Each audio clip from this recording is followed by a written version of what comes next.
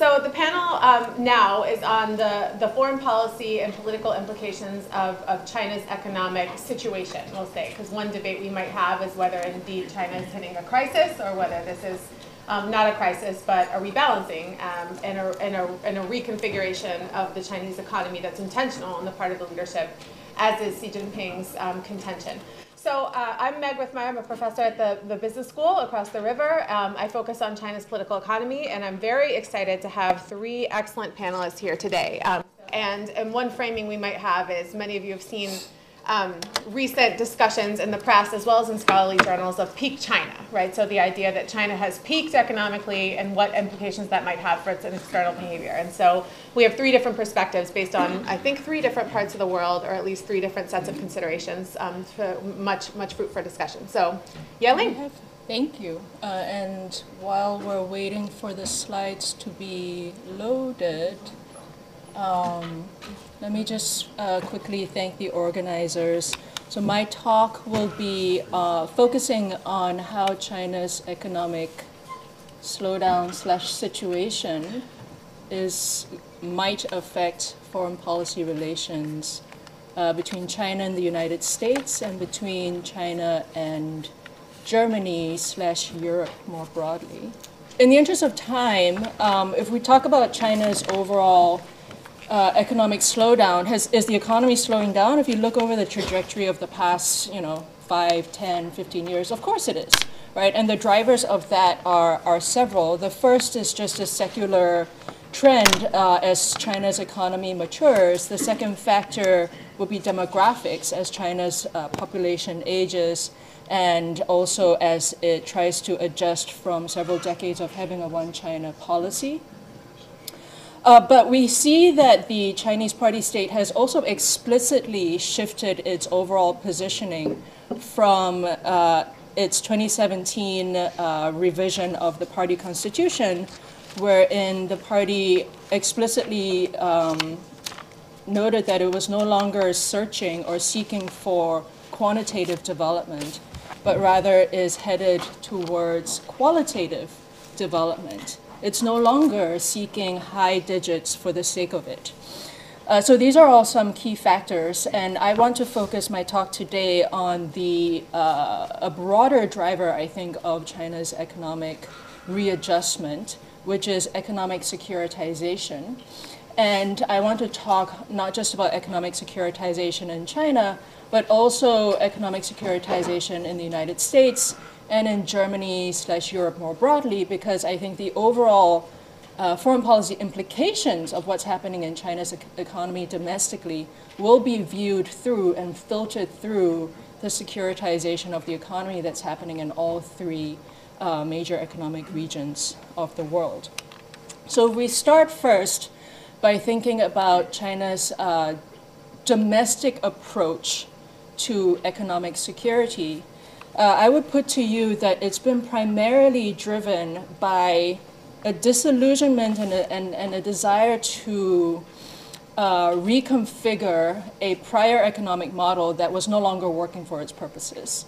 And here I'm obviously building on the work of Meg and Kelly Tai and Margaret Pearson in their work on party-state capitalism, where a lot of what we see happening in China's domestic political economy is an attempt to rectify some of the failures of state capitalism, right, which was successful in some regard, but also led to widespread environmental degradation, corruption, deepening inequality, the buildup of financial risk, an over-leveraged property sector, and what the party calls the disorderly expansion of capital.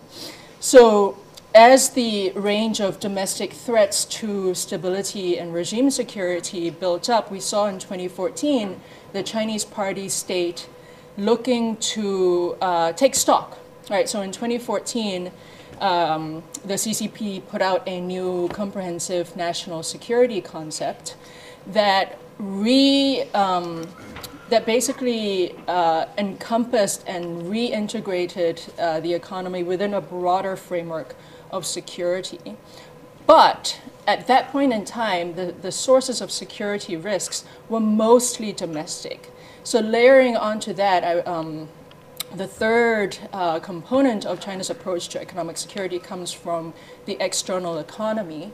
And this goes back a number of years. In 2013, with the Snowden revelations, right, we see the Chinese government over time reconfiguring its approach to globalization and shifting away from seeing it as primarily a source of opportunity towards seeing it as also increasingly a source of vulnerability, right? And that's especially from the Trump administration onwards, with the US exercise of choke points in technology goods in particular. And so with all of these shifts in China's approach to economic security, we see the Chinese government in 2021 with its 14th five-year plan elevate security to the same plank as development, right? So now the overall call is to coordinate development and security rather than a full-out drive for development by itself. In last spring's restructuring of the party state, we see the Chinese government's overarching priorities laid out quite clearly for the rest of the world to observe. Right, there were two commissions that were set up in the Central Committee. One is to strengthen and tighten centralized supervision over financial governance, and the other one is a whole-of-nation drive towards science and technology development. And therefore, what we see in terms of the new orientation towards economic governance in China is a downgrading of consumption-driven growth, right? Whereas it used to be in the mid-2010s a high priority for the Chinese government for China to engage in structural reforms to shift towards a more consumption-driven economy, that's clearly taken a back burner now. What we see now happening is the reallocation of resources towards high-tech development, technology self-sufficiency, what the party calls new productive forces, to upgrade the infrastructure and so on. So if you put these various factors together, right, what you have is a fairly lukewarm domestic consumption, or at least in the long term, it's not going to be expanding anytime quickly. We have deflationary pressures. And on top of that, a full-on driving of resources towards high-tech manufacturing. What that will produce is excess capacity, and what that is already producing excess capacity that will then be exported to the rest of the world. And that excess capacity is what I want to focus on in terms of thinking about foreign policy implications. So if we had the slides up, you would be able to see a graph of China's current account surplus. And what's striking about China's current account surplus is that it has increased dramatically over the past 3 to 4 years. And currently, it is at a level that is as high as what it was back in 2009. So this obviously is going to have repercussions for China's major trading economies. Is there anything new here? Right, so excess capacity from China's economy is not new. We've had disputes over steel and solar panels in the past. What is new is that in the past, these disputes governments were able to confine these disputes fairly narrowly within the economic pillar or economic relationship. Now, with securitization happening in all these major economies, the excess capacity is going to be interpreted and played out through the lens of economic security rather than just a quote-unquote normal trade dispute.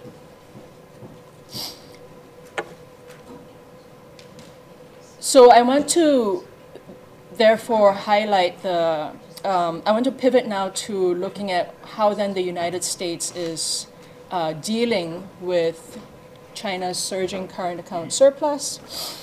And before doing that, I think it's worth taking a step back to say, well, how does the United States view, what is the US view of economic security? And here I would put to you that it is also based on a growing and disillusionment over the value of its prior economic model, right? So, and Jake Sullivan has been quite active in communicating the sources of this disillusionment in his speeches in the past couple of years, right? So the U.S. government no longer sees value or at least is increasingly skeptical of efficiency, of market efficiency for efficiency's sake, right? Because they see it as having led to the outsourcing of critical capabilities to China. The US government no longer sees trade as a source of strengthening, rather it sees trade as a source of weakening, because trade with China in particular, in their narrative, has led to the hollowing out of manufacturing, it's led to rising inequality, and it's also fed political polarization in ways that the government sees as very damaging to its domestic liberal democracy. And it is also increasingly jaded with the value of multilateral institutions in peacefully integrating a rising China, and its skepticism over the value of China's entry into the World Trade Organization is a case in point there, right? So you add all of these various sources of disillusionment together, and what you get is an approach to economic security focused on China that's encapsulated in the posture of invest, align, and compete, right? So invest, that's US domestic industrial policy, right? The IRA, the CHIPS and Science Act. Align, right? So increasing efforts with China's bilateral partners, the Indo-Pacific Economic Framework. And compete. And here we see the slew of measures that have been released targeted at China, from the tariffs to the export controls, strengthened CFIUS screening, outbound investment screening, and so on. With China's economy now undergoing its own readjustment, right, moving towards whatever the new normal might be, and the exporting of excess capacity, right, how do these two things interact? So here is where I think the normal interest group politics of trade end up not playing out the way we think it might play out because of securitization. So the tariffs are still in place, right? There are 25% tariffs on Chinese imports. And absent those tariffs, what we would see happening is that US consumers should be receiving the benefits of cheaper Chinese exports, right, into the US domestic economy. That's not happening. Right? If you had the PowerPoint, you would see a graph of China's. It's funny because in my head I have these great figures. But imagine a line that is not going up, right? That is China's imports into, or China's exports into the U.S., right? Since the tariffs were put in place, U.S. imports from the rest of the world have gone up and above trend, whereas China imports from China are, far below that, far below trend. So that means that the usual beneficiaries of excess capacity are not receiving those benefits. But U.S. firms are being hurt, right? In relative terms now, just in sheer exchange rate terms, U.S. exports are going to be less competitive compared to Chinese exports. If we think about U.S. firms that are invested in China for the domestic market, so they're in China for China, those firms are probably struggling as well because the domestic economy is not doing as well as it was previously. If we think about U.S. firms that are in China in order to export, those firms should be benefiting from excess capacity, but they might not be, in the sense that A, many of these firms were leaving already because costs in China have been rising, but B, many of these firms have been diversifying and implementing a China plus one strategy because the overall geopolitical situation has not changed. So China's economic slowdown has important costs for the U.S. economy, for U.S. consumers, for U.S. firms, but these interest group politics would not play out the way they normally would because of economic securitization, right? The costs of these, the cost to US producers, the cost to consumers will all be absorbed and justified through the security lens. Just as with China's reallocation of resources domestically towards all of this high-tech manufacturing and downgrading of consumption-driven growth, that has cost to the Chinese economy. That will be absorbed through a national security lens. So I wanted to touch a little bit on the case of electric vehicles, right? Because that's the one bright spot in China's economy right now. EV exports are doing really well, but that's also causing trade policy tensions.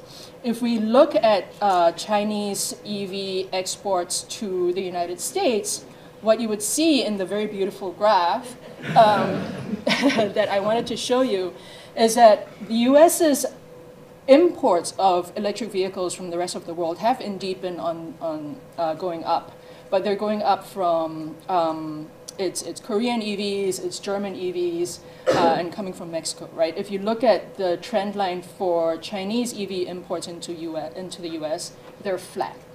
And the reason for that is very straightforward. The reason for that is a 27.5% tariff on electric vehicles, right? So there's just a trade barrier there. And also domestically, the IRA tax credit, right, is explicitly designed to exclude electric vehicles that have Chinese components. So not only are US consumers shielded by the tariffs and all manner of goods, they're also shielded from China's EV export surge. And that is costly, right? It's costly to the green transition in the US because some of these EVs are some of the best that can be found in the world market right now. But again, those costs are going to be absorbed through the lens of national security. If anything, we see a rhetoric and recommendations coming from Washington, D.C. that are seeking to become even more muscular in the face of EV imports from China that are not coming in. Right, so we see recommendations for the U.S. government to increase and strengthen its.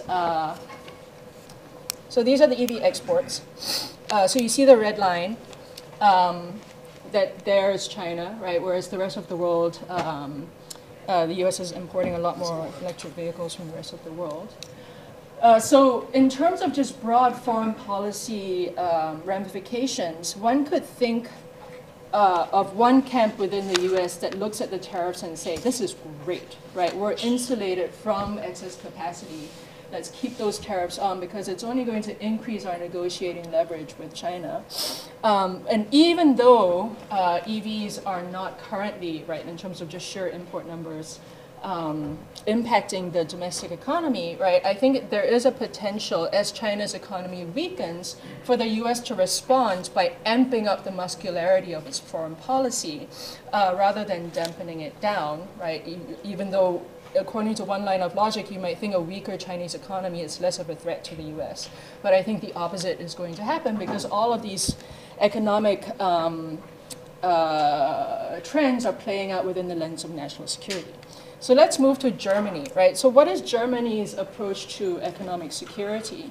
So here, I think it's really interesting. If you read Germany's China strategy, right, it seems to be founded upon a pretty basic confidence in the value of its existing economic model, right? In stark contrast to the United States, in stark contrast to China, right? The document opens by saying it's thanks to the social market economy that the Federal Republic has become one of the world's strongest economies following its foundation in 1949. And I think in Europe, it's really the shock of Russia's invasion of Ukraine that has had the bigger impact in shifting China policy as compared to the trade impact, the China shock trade impact in the United States. That's not to say that economics have nothing to, don't have a role. I think the German economy is very much struggling to figure out how to deal with China's ever-strengthening industrial capabilities. So back in 2019, you see the Federation of Industries issuing a policy document calling for an explicit rethinking of Germany's approach to what they call China's state-controlled economy. And Germany in general is no longer embracing their earlier philosophy of change through trade, but rather it's an approach of seeking to redress or address key asymmetries, right, in terms of the dependence on critical industries, in terms of seeking reciprocity in economic treatment, but it is also founded upon a fundamental faith in international institutions and and sees value in binding China more tightly to the international order. So all of Germany's policies are obviously going to be coordinated at the EU level. So at the EU level, you see these new policies targeted at China coming out, right? So FDI screening, anti-coercion instrument, foreign subsidies regulation. On the surface, it might look like the EU and the US are moving more closely together, but I would emphasize that these instruments are being stood up, but being driven by, I think, fairly different conceptions, domestic conceptions of what comprises economic security and what model of economic governance best serves one's own domestic economy. So I think it's important to bear that in mind. But moving back to the topic of EVs, right? So because the EU doesn't have the same type of tariffs against Chinese imports, it is of course more exposed to excess capacity, right? And so you see the EU Trade Commissioner complaining about the historic high levels of trade deficits that the EU has with China prior to visiting China. And there is an ongoing subsidy probe into electric vehicles. And the reason why is very clear if you look at this figure, which is from Merix, right? So the blue bars are the EU's exports of automotive trade into China, and the light blue bars are the components of those that are EVs, right? So it's very small into China. The red bars are China's auto imports or exports into the European market. Salmon pink are EVs, and red is non-EVs, right? So you see it's a reverse, right? So the electric vehicle sales in Europe are very much skyrocketing, and so that's why you see Ursula von der Leyen in her State of the EU speech declare that it is the future of our clean tech industry has to be made in Europe. So the surging of economic nationalism. Will this subsidy probe end up being very damaging to German-US relations and China relations? Sorry, Germany-China relations and EU-China relations. I think there's a huge internal coordination challenge that has to be overcome, right? And this was a strategy that China played to great effect back in 2013 when there was a solar panel fight, right? So China was able to just divide and conquer by looking at key export dependencies that different EU countries had with China and tariff those goods and basically reduce the coordinative capacity of the EU. That was back in 2013. There are distributional issues that have to be overcome today as well, because the German automotive industry is heavily invested in China, unlike the French industry, right? So if China chooses to retaliate against the subsidy probe, right, it will most likely look to German auto manufacturers, and they will face the brunt of the retaliation. So that graph just shows you, if you look at the red line, it shows you that 70% of German FDI into China comes from the automotive trade.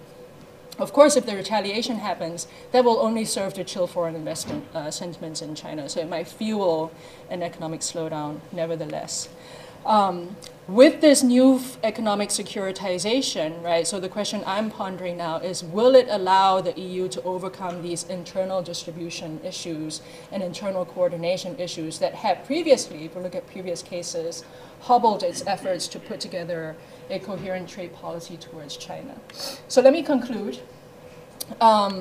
What's been instructive for me in putting this set of comments together is that many of the normal types of analytical tools that we reach for when we think about things like excess capacity and trade policy conflicts, many of the interest group politics are very muted once we bring into consideration the securitization of the various economies and the securitization of the overall bilateral relationships between these economies. But let's not forget that there's going to be a feedback effect back into China that actually makes things worse, right? Because China also does not view these trade policies as merely trade policies. China also is viewing these trade policies through the lens of economic security and in particular, through the narrative of containment, right? Because many of these export restrictions are on the very same technologies and the very same goods that China sees as vital to its future development.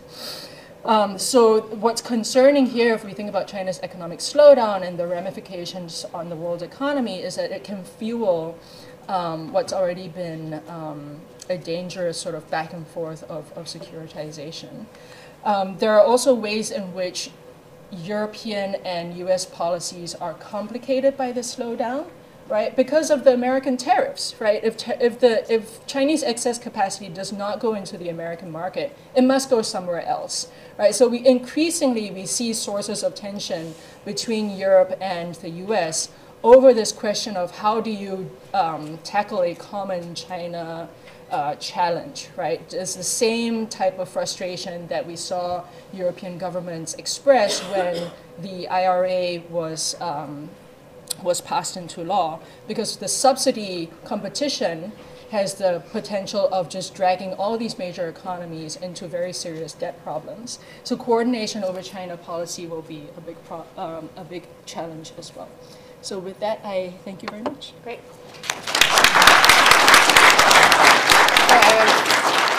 I was unwilling to enforce time because I thought it was so amazing she was able to give amazing coherent comments without the visual cues that she had expected. But terrific. And so I think because we'll take some time to get Andy's PowerPoint set up, and so next we'll go to Zhang, who's currently at HKS and soon to be joining University of Indiana Bloomington as an assistant professor in the fall. So the view from the developing world, I think, yes. Right? Yeah, great. Yeah, thank you, Meg. And just stay seated, please. Yeah, since I'm going to read my notes. So yeah, actually, it's wonderful to follow Yeling. Yeah, it's hard to follow Yeling, but it's good that I'm coming from a different angle because I'm going to cover the poorer countries, since you will cover the rich countries, and I'm also going to provide my perspective on this topic of our panel, the implication of China's economic slowdown. Thank you. Sorry. On the China's foreign relations. So I'm going to draw on my research on China's development engagements with the Global South, especially in the infrastructure sector, to provide some perspectives on this question.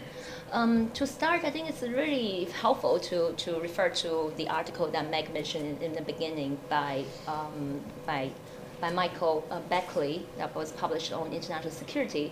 That's titled "The Perils of Peaking Power." So I find it really useful for me to organizing some of my thoughts and anchor the discussion.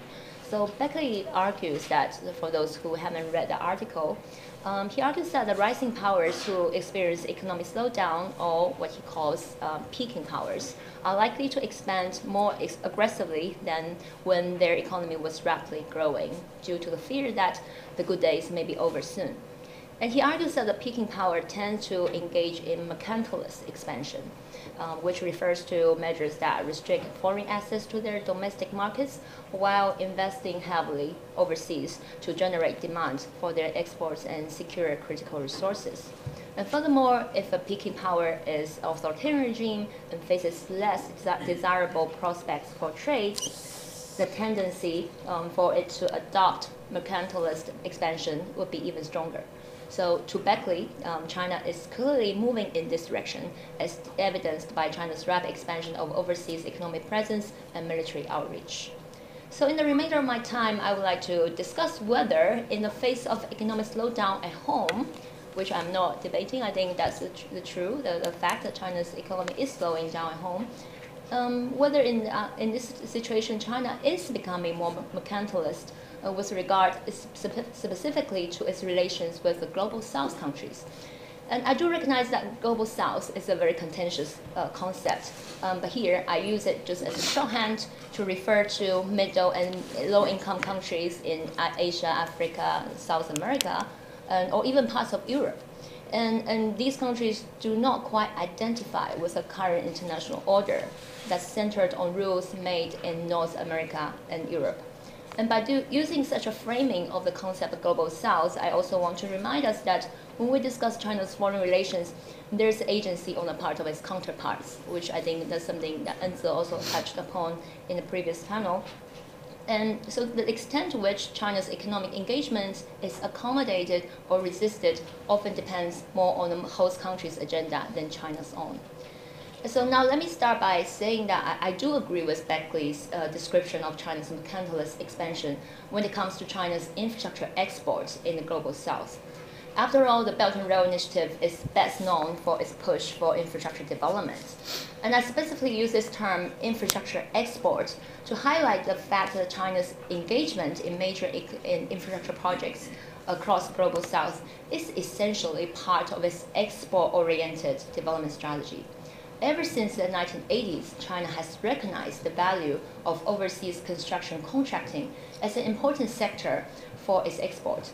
So in the 80s and 90s, it was more about exporting China's construction labor.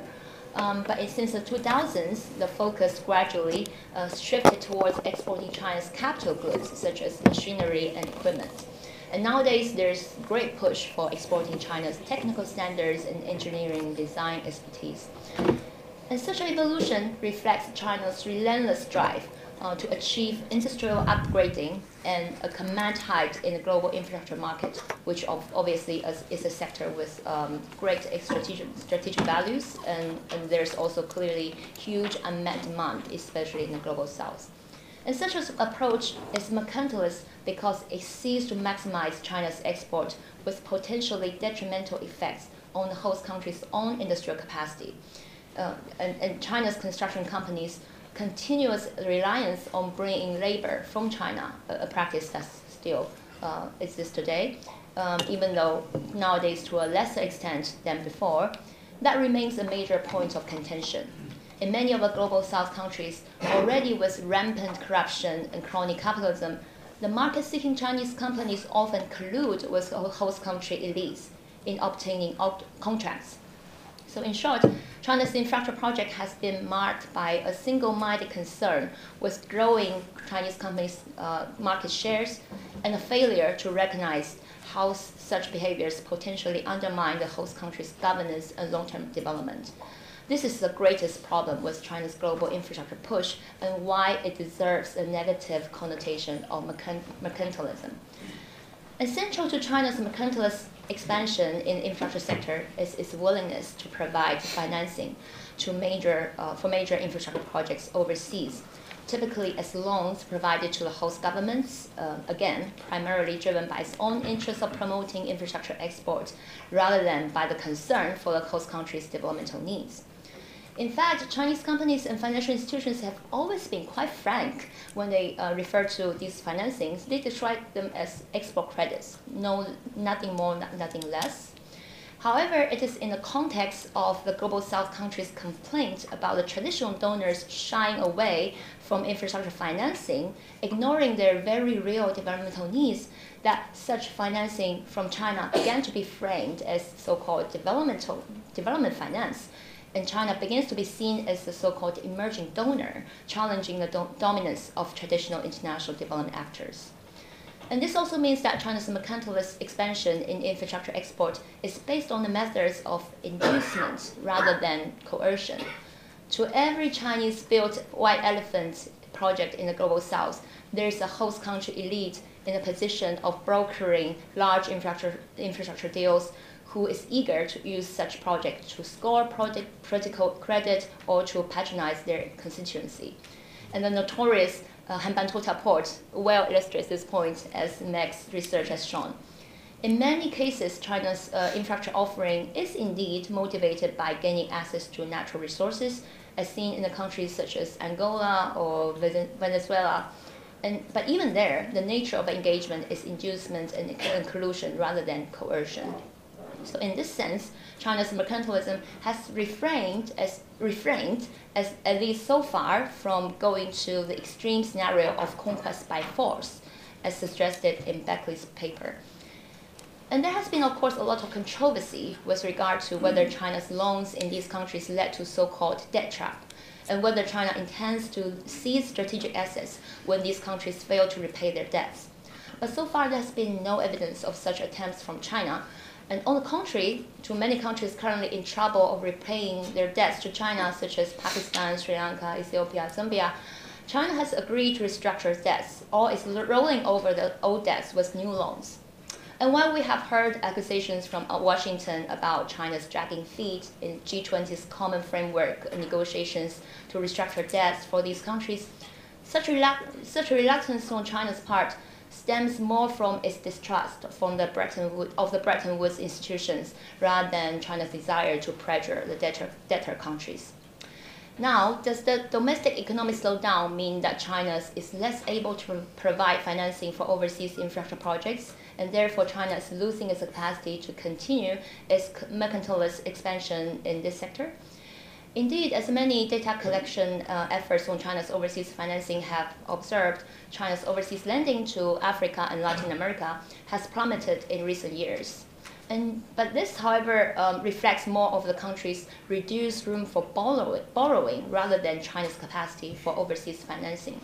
Based on People's Bank of China's data, China's overseas loans have been around 2 to 3% of the entire lending profile of its financial sector, which suggests that there's still room for expansion in terms of overseas loans.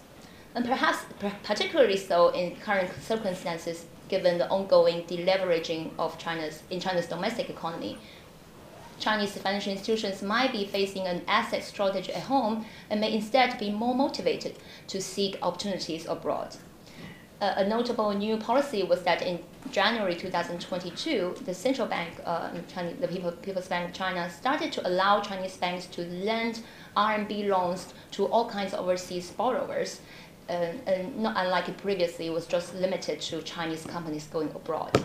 And because the interest rate hikes in the US and Europe in recent years, for the first time in the past decade, the RMB loans financing costs may be lower than dollar or euro loans, which makes it more attractive, perhaps, for some foreign borrowers to borrow RMB loans. So we'll see if this will lead to a significant increase of Chinese overseas RMB loans.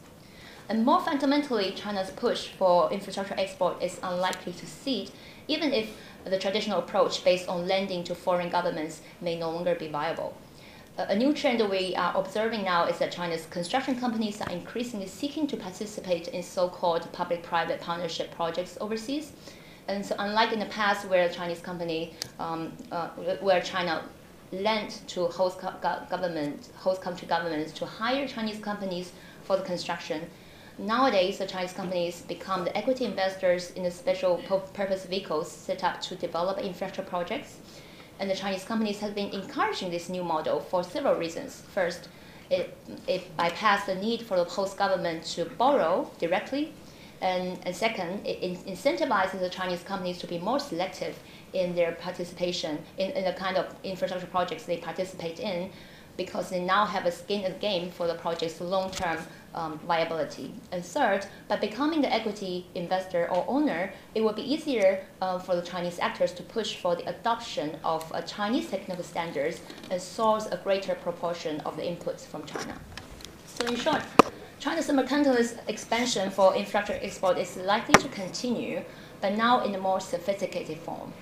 And I'll conclude by referring back to Beckley's argument that peaking power's tendency of aggressive mercantilist expansion is particularly strong when they believe that their prospects for trade are grim. But if they believe that they have a good chance of growing their exports, they might opt for a more liberal approach of expansion, including by opening up to free trade and investment and letting private actors take a lead in generating national wealth and power. So let's look at China's trade.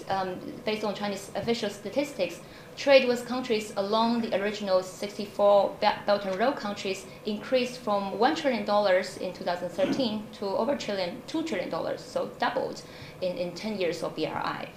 And so these suggest that China's perception of its trade prospects, at least with the global south, might not be that pessimistic. In fact, there are signs that China is adopting some measures that may fit into Beckley's definition of liberal expansion versus the mercantilist expansion.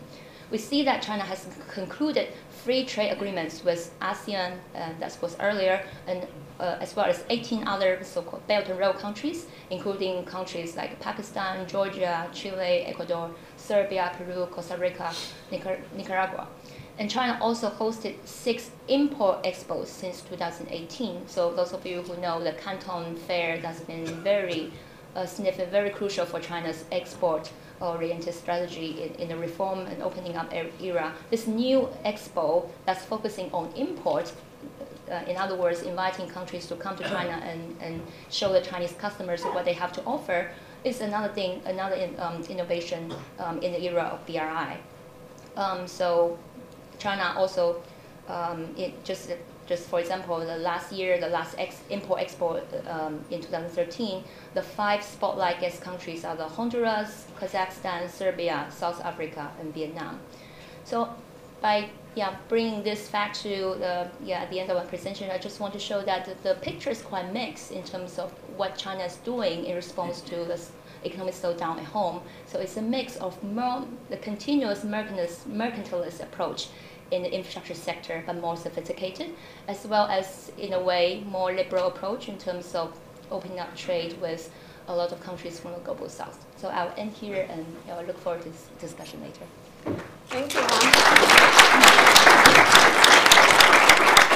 I find the idea of special financing vehicles going global a bit problematic, given what's happened in China's domestic economy. It sounds very similar, actually, to local government financing vehicles, but I'll leave that out of it. Last but not least, Andy Kennedy from Australian National University. Thanks. The title of my talk is Tortoise and Dragon, Slowing Growth and Guided Innovation in China. As I hope the title implies, I think there are multiple trends in China's economy that we need to think about and that have important implications for its foreign relations. First, as we've been talking about, China's economic growth is slowing down, and that's a process that's been underway for some time. Just how much China's economy is slowing, of course, is unclear. Some see China continuing to grow at between 3.5% and 4%, perhaps even faster, out to 2050, to mid-century. In contrast, others are more pessimistic. Scholars at the Lowy Institute in Australia and the Australian National University, where I'm from, argue that these kinds of projections are too optimistic about productivity growth in China, and they expect that China will actually slow to around 3% by 2030 and around 2% by 2040. Though they acknowledge that China could grow as fast as 5% if it adopts productivity-enhancing reforms. These are very different geopolitical futures. If China manages to grow between 4% and 5% per year out to 2050, it will become easily the largest economy in the world. But if it's closer to 2 or 3%, it will still surpass the United States, but not by that much, and its per capita GDP will be substantially lower than that you see in the US. A second key trend is that China is conducting a massive experiment with what I call guided innovation in pursuit of greater technological self-reliance. I want to say more about this second trend in particular because it's intertwined with the first trend, and it's important that we keep both of these trends in mind as we think about China's relations with the outside world. Okay, so I want to start by saying just a little bit more about what guided innovation is. In essence, guided innovation is rooted in the concept of the national innovation system, the idea that a given economy consists of a range of actors, governments, firms, universities, financiers, end users, that are intertwined with each other in relationships that drive innovation forward. In guided innovation, the state not only supports the innovation system, but also tries to steer it in keeping with national priorities. Every government does this to some degree, of course, but what we've seen develop in China is really quite striking and remarkable. China began consciously grappling with the innovation concept back in the 1990s, and then interest really deepened in the 2000s, and it became quite apparent. In 2006, the Medium Long-Term Program for Science and Technology Development, or MLP, declared that China should develop a national innovation system with Chinese characteristics. And it said this system should be guided by government, even as it allowed for market allocation of resources. Under Xi Jinping, the party state's pursuit of guided innovation has clearly reached new heights. The mid-2010s saw the rollout of new initiatives like Made in China 2025 and the Artificial Intelligence Action Plan under the umbrella of the Innovation-Driven Development Strategy. More recently, China's pursuit of guided innovation and technological self-reliance has clearly intensified as the quote-unquote tech war with the United States and other countries has deepened. Whoops. I want to highlight just a couple examples of this to make this discussion less abstract and more concrete. To give one prominent example, the Chinese government has not only sought to develop venture capital in China, but also fostered a large number of what are called government-guided funds, or GGFs. These are funds set up by central and local governments in China in pursuit of particular developmental priorities. Often a professional managing agency is designated to operate the fund, but they are evaluated with regard to their compliance with policy goals. By the end of 2022, there were more than 2,000 of these funds in China. The collective target size of these funds was nearly 13 trillion renminbi, of which about 6.5 trillion renminbi, about half, had actually been raised. That's quite a large figure. It was about 5% of China's official GDP output for that year. These funds are one way in which China is pursuing greater technological self-reliance, as they're typically focused on some kind of high-tech priority. The so-called Big Fund, founded in 2014, of course, very well known for promoting or supporting China's pursuit of semiconductor technology.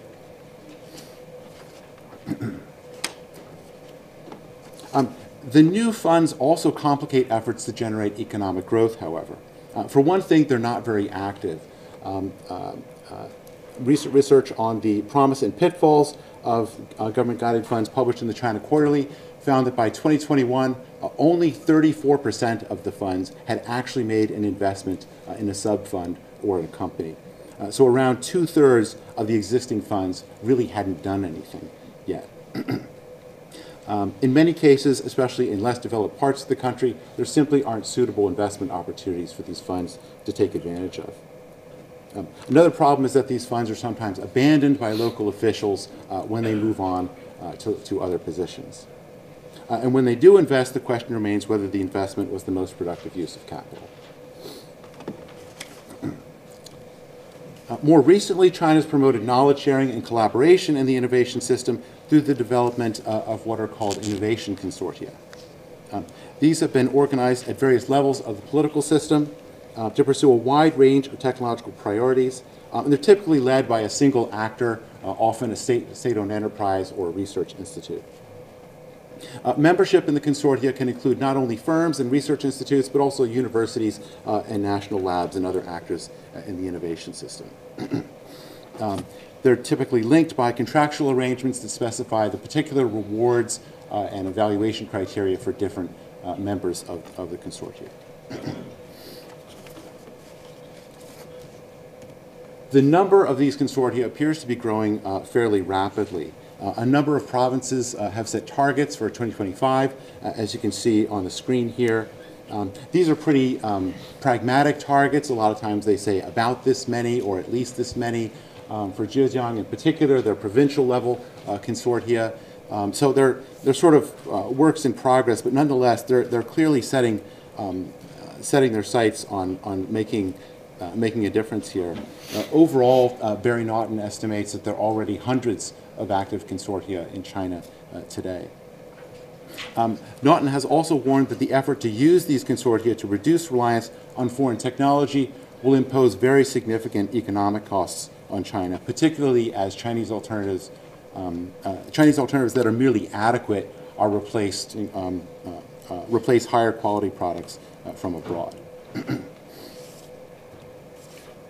So what does all this mean for China's foreign relations? Well, I want to start here by emphasizing the important strategic implications of economic interdependence between China and the outside world, particularly the United States. As Tom Christensen has recently argued in the article Mutually Assured Disruption, which he touched on in his talk yesterday, economic interdependence has been a force for peace, in East Asia for several decades, making military conflict considerably more costly than it would otherwise be. It's also an important means through which the United States can influence China, and that's been on display as the war in Ukraine has unfolded. In this context, it's important to note that slower growth in China has been presented as undermining interdependence and promoting decoupling, even without government action to promote such outcomes.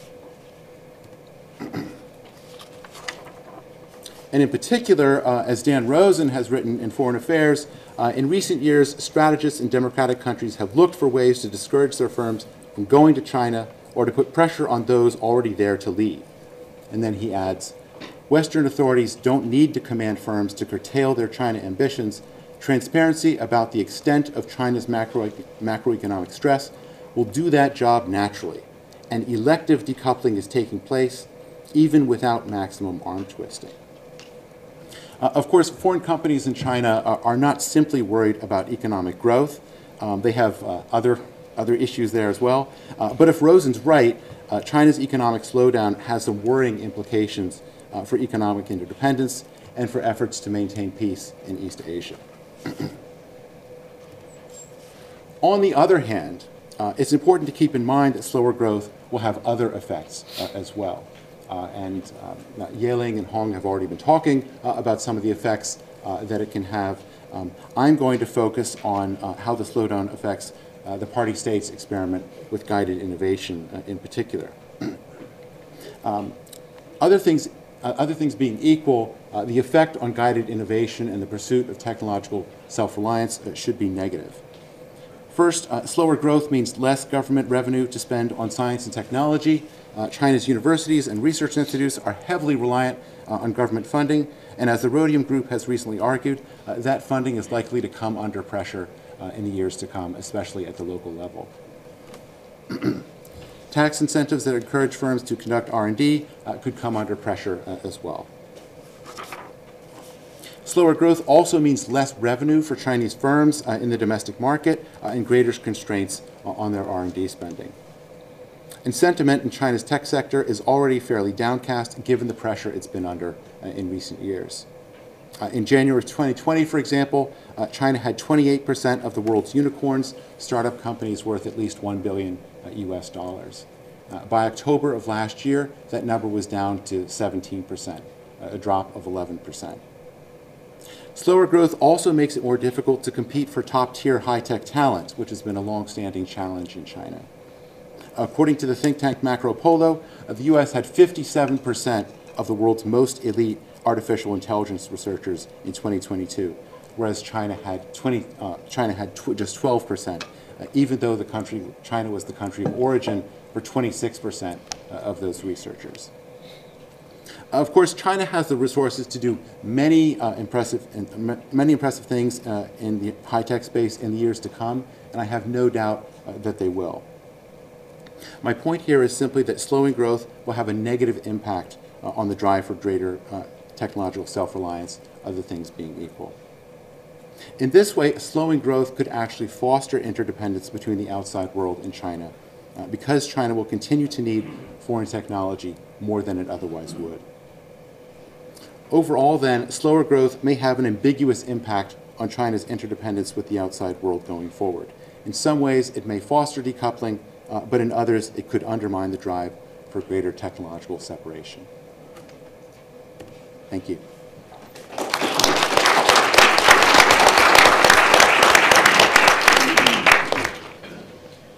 All right, well, we have 30 minutes for question and answer, and so if you'll just signal to me, then I'll call on you, but I guess I'll take my prerogative as the chair of the session to ask for each of your views on a relatively broad question, which is, we've seen in recent years, and certainly I've made this argument, and many of us, I think, have made this argument in different ways, which is that what we see under Xi Jinping is a turn from, as Yeling said in the beginning of her talk, an approach to GDP growth and anything else is possible as long as practically we're getting economic growth, to security, even if you're willing to sacrifice some economic growth.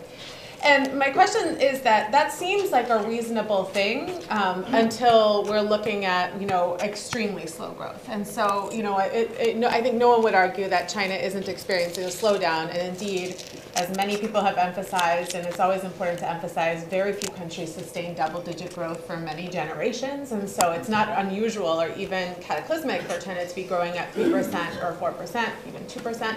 On the other hand, China has a lot further to go in terms of developing than many countries that do grow at that rate.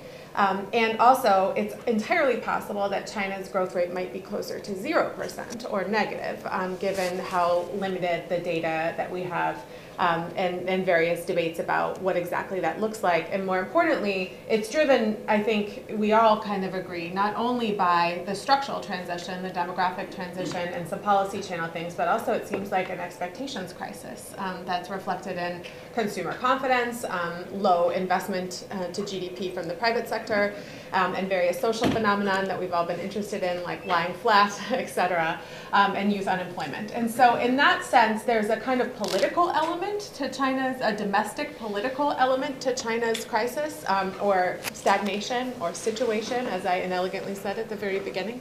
And so it's interesting because each of the things that you all spoke about are relevant to how that might refract through Chinese domestic politics and then, of course, influence its foreign policy. And so in a world in which Chinese citizens know that their domestic economy is doing poorly, but as Hong argued, they're willing to bail out countries that maybe aren't so responsible with their fiscal policies, like Pakistan, I'm comfortable saying. Will that be something that Chinese citizens seem to care about? Is that going to be seen as a legitimate foreign policy type behavior? Andy, I think similarly, that was something you're interested in. Can they continue? I mean, their industrial policies almost are built in to basically incur a lot of waste. It's much more tolerable in the Chinese system than it would be where every tax dollar that goes to an electric vehicle company that declares bankruptcy in the United States is some expose here, whereas it's not necessarily the case in China, and they expect that kind of waste. And so will they tolerate that? And then Yeling and China's relations with the rest of the world. Yes, you said, part of the line has been that, part of China's slowdown is the containment. You forgot suppression, but containment and suppression of the Chinese economy. And is it your view that people in China will buy that? Because the necessary, follow-on to that is we're being contained and therefore we must fight aggressively, whereas a more beneficial long-term strategy may be to come to some agreements, particularly with the European Union, about voluntary export restraints or various ways in which they could pursue those markets. And so, I'm wondering about the domestic Chinese political ramifications of the slowdown and how it might affect their behavior in the world. If you could just say something briefly about it, and then we'll open it up. Maybe I'll start with Hong. Make this question about what the Chinese citizens are reacting to the perceived Chinese address in the Belt and Road countries. That's always been a very controversial topic, but also I think there's a very, very low level of understanding among Chinese citizens also in terms of nature of Chinese financing overseas, because people are very stuck in the impression of the Mao era foreign aid, which was highly irrational in the 60s and 70s when China was providing foreign aid especially to African countries. And that was the aid that was really at the expense of Chinese citizens' consumption needs. So a lot of these, for example, the railway, the Tanzania-Zambia railway, that was built with the steels and the materials that was badly needed in China itself. But in order to build relations with these countries that are perceived to be that would be very helpful for China diplomatically, really the foreign aid system at that time was really mobilizing all these resources, prioritizing the supply of the materials to foreign aid projects at the expense of domestic needs. So I think Chinese people have very traumatized memories about that period, and so also that carries on to the era of Belt and Road. Like when there was still a season was uncensored online commentaries, there's a little resentment in terms of how come China's building all these different projects in remote areas of the world when a lot of villages in China still are in need of schools and hospitals and things like that. But also at the same time, I do think that like the reason why I want to frame this China's infrastructure export as mercantilist, really a lot of this financing is not aid, it's not free money. These loans are provided to foreign countries to buy Chinese products and Chinese services. And so at the end of the day, it's benefiting Chinese economy more than the local economy in a way, even though the project is being built in that country. So that kind of sentiment, I think, still goes on. But overall, like I said, Chinese overseas loans is still a tiny fraction of its, compared to its domestic lending. So in that sense, even if all these countries are going to default on China, it's not, in terms of its impact on domestic, probably it's not going to be that big. Of course, politically, it wouldn't be pleasant at all, even for an authoritarian government, to reveal to its citizens that it's kind of all these monies are wasted. So I think that's one of the reasons why for a lot of these debt renegotiation with developing countries is kind of hard, because nobody wants to take responsibility for having made a decision years before of giving this loan to a project or to a country that's not going to be able to repay it. So at the end of the day, a lot of these decisions have to be made at very high level politically to allow this process of debt restructuring to go forward. And because the top leader doesn't have really that much time to make all these decisions, that's why a lot of the negotiation, debt renegotiation is dragging feet. And so that's creating problems for China's relations with these other countries as well. So yeah, I think that's just what I have to say about this this issue. Thanks. Yeah. Maybe Andy, I'll ask you. I mean, it seems very interesting. You concluded that if they don't have enough money to finance their domestic innovation system, then they're going to be forced to rely on foreign technology. But of course, they can't anymore, right? Because it's precisely the areas, the sectors, AI, biotech, the semiconductors, quantum computing, in which they wanted to have domestic innovation that have been foreclosed, at least through some pathways. And so, are you predicting a return to a more conciliatory behavior that would pursue some reverse pathway from U.S. restrictions on China's involvement in the innovation ecosystem in the global sector? Is that the argument that you would be making? Well, not necessarily. I think I'm just saying that less money means less capacity to invest in particular priorities. They're still going to invest a lot of money, just they will do it to somewhat less degree than they otherwise would, and it will probably be focused on particular priorities, and especially the ones that you've just been talking about. So they're still going to do it. They will just have less capacity to do this kind of thing, and because it's important to keep in mind that the pursuit of self-reliance is not just in semiconductors and clean energy and a few sort of high-level priorities. It's really quite wide-ranging, and you get these innovation consortia and guidance funds set up at levels throughout the political system, and it's not all just one sort of central playbook directing this. It's a nationwide thing, and so you have a lot of different things going on. Not all of that is going to be viable. There's not going to be money to support all of that necessarily in the future if they continue to grow relatively slowly. That's my point. Okay, great. And Yeling, how would it look, economic crisis in China, if we thought the growth is actually 0%? Say it just stays 0% for the next 3 years. In EVs, it may be 30%. But the robots make the EVs, not the people. So what would that mean, if even the bright spots of the Chinese economy are receiving a bunch of restrictions from the United States and potentially Europe? How does that look in terms of China's policy toward other countries in the developed world? Would you predict more of a conciliatory posture or something, I don't want to say aggressive because I don't mean militarily aggressive, but coming to terms with the European Union and the US on some trade issues, or refusal to do so? From China? Yeah. I mean, I do think the foreign economic policies have been quite conciliatory in recent years, including with American CEOs, from the San Francisco summit and so on, right? I think there's an ongoing effort to change the narrative, and it feeds into, I think, a little bit of cognitive dissonance, right? Where domestically you have messaging from the Chinese government that there's containment and suppression going on, but at places like Davos and in meetings with foreign leaders, especially with Europe and with countries like with Ireland, with UK, a much more positive set of messages. I say it's mixed messages because one part of the Chinese government is saying we welcome foreign investment, China will continue to engage in trade agreements. China has agreed to sign on, has asked to join the CPTPP and so on.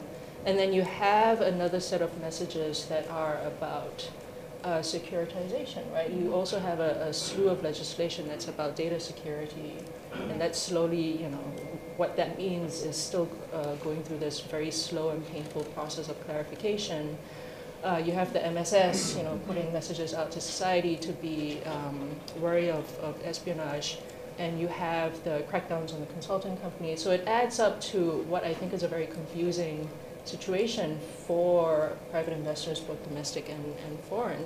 And I think that partly stems from the problem that no one really knows what it means to coordinate development and security. If you're a security agency, right, it means one thing. If you're a development agency, it means another thing, and they compete with each other to try to define the actual substance of the policy. And if you add to that another trend is that centralization of policy control, which I think has bred a lot of risk aversion within the system.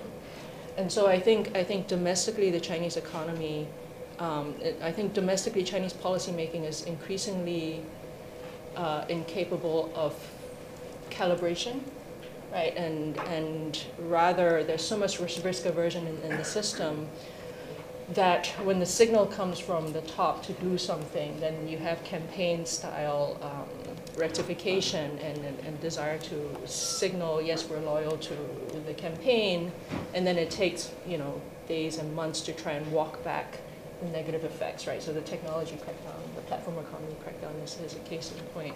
So if you have these kinds of mixed signals going out, they're happening in foreign policy as well, because the two realms, the domestic and international realms, are not distinct, right? Foreign policy makers are reading news about what's happening within China as well. So I think there's a credibility gap in terms of what the Chinese government is trying to assure, and then an ever-widening set of questions about what exactly is happening with the Chinese economy, where is the data, what is the actual level of youth unemployment, and what is the overarching guidance for the economy. Very well said. Okay, I see a number of hands up. Maybe Tom first, and then just signal. Thanks, Meg, and thanks for doing this, Meg. I appreciate it. My question is really for Yeling first, but it's the statement that, first of all, I was surprised by the current account surplus figures that you offered, because I remember the days of high current account surpluses, and I think 2006 was the peak, 8% of GDP, which is really stunning. So if we return to that, then the question is, does the U.S. consumer benefit from China's export push? You had raised that issue.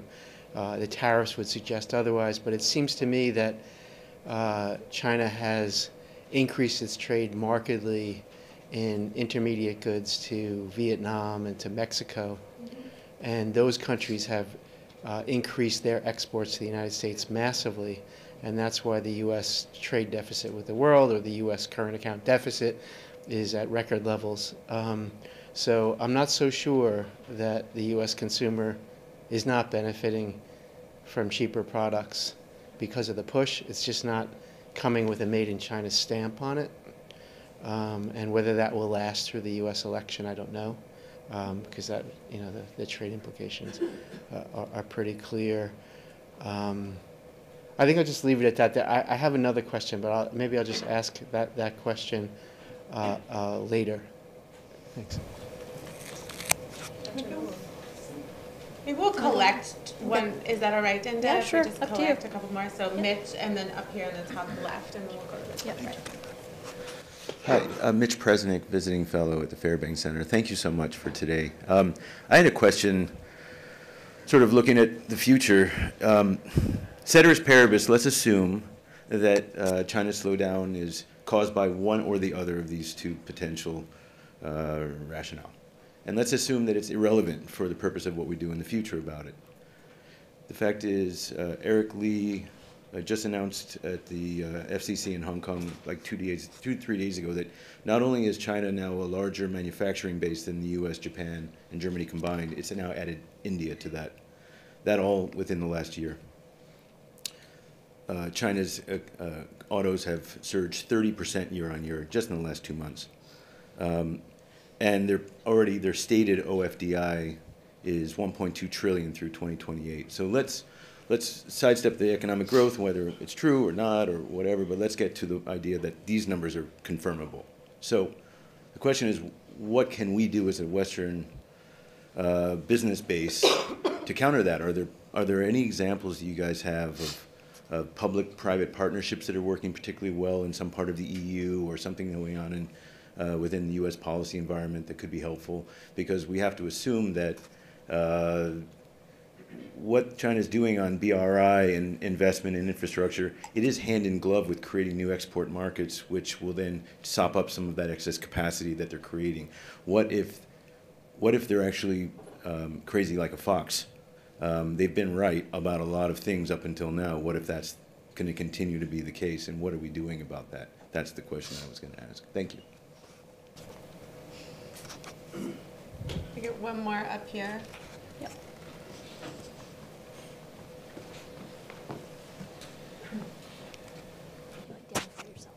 Okay, I'm supposed to identify myself.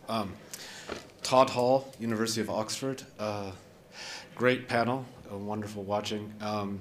So I guess my question is basically a variation on Tom's question in many ways, is the consequences of some of these measures and the unintended, and I think back to Enza Han's is statement too about the unintentional effects and unintentional influences, because it would seem in some ways that how much are, for example, Chinese firms now just taking a +1 strategy and moving certain things abroad, and what does that then mean, for example, for the ways in which if we're rerouting supply chains through Mexico and Vietnam, what does that then also mean for Chinese influence in those countries? And are there other possible unintended consequences of Chinese firms or the Chinese government dealing with these issues that might not have been expected as the outcome of these measures? Thank you. Thanks. So 3 big questions.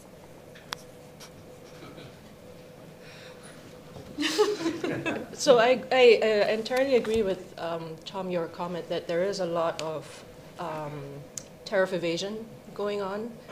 It's hard. I don't know figures of how much of the tariff evasion has compensated for, is it a full one-on-one substitution, or is it just 1/3 of imports that would have otherwise gone into the U.S. is now entering through Mexico or through Vietnam?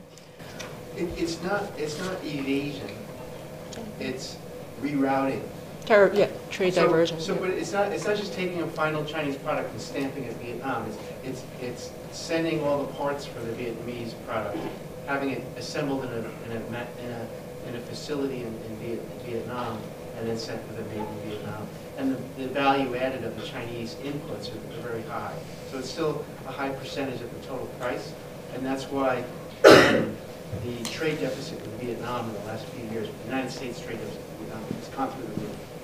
And Mexico has become the biggest exporter of manufactured goods to the United States. And a big part of that is the huge increase in Chinese exports to Mexico and the huge increase in Chinese exports to Vietnam. And I'm sure that's just 2 examples. They're the prime examples that come up. But I'm sure there are lots of other countries where Chinese intermediate goods are being exported. I think China's been very clever in getting around the Trump era tariffs.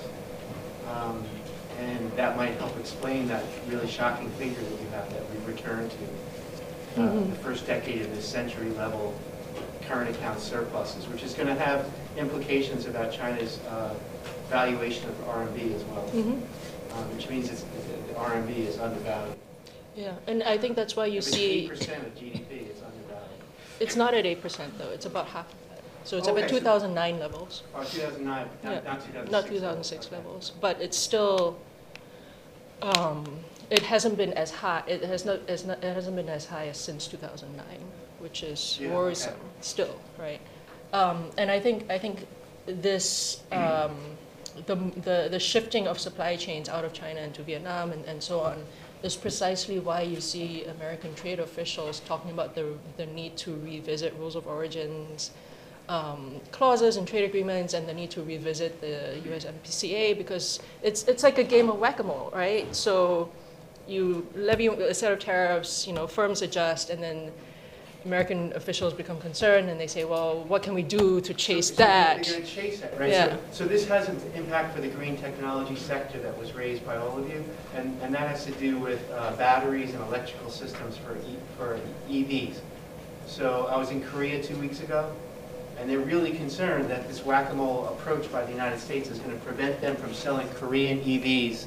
I'll just speak loudly. Korean EVs to the United States because there's going to be too much Chinese content in them. Right? Now that's not a design to get around the tariffs. That's just China's very good at making that stuff.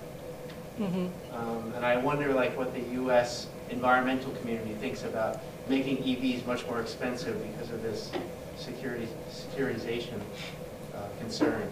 You can't buy a Korean EV because it has a Chinese battery in it. Yeah. I mean, that's what I think is so interesting about the securitization is, right, all the normal interest group voices you would expect to be more vocal now are muted. Because it's become framed as a matter of national security. Just two-finger on this one. Tom, Can you you use the mic? made Use the mic. Oh, yeah. You made the point about sort of cheaper Chinese products coming into the U.S. through this sort of trade diversion route. But if it is being diverted, it's not quite as cheap, right? So the Americans aren't quite benefiting as much as they would if it was direct. Right. So it's the Americans are not well served in that sense by this kind It's of. not even necessarily a question of well served, because the U.S. current account deficit has gone way up. Right, so 2022 is the highest point of trade deficit the United States ever had, and this with all these tariffs up. And that's because countries who export manufactured goods have found a way around the tariff. But I'm just saying it's not as if it's they're still benefiting from this kind of thing just indirectly. It's just not as efficient as it could be. Yeah. That's Yeah. Did you want to answer? I don't know if this answers Mitch's question about anything that the U.S. or West can do in terms of infrastructure. Yeah, I think, of course, we hear a lot about this competition, the G7 had a global partnership for infrastructure investment, and European Union has a global gateway. And these are supposedly to compete with the BRI in terms of funding infrastructure development, but more from a point of view of mobilizing private sector capital rather than just using state capital.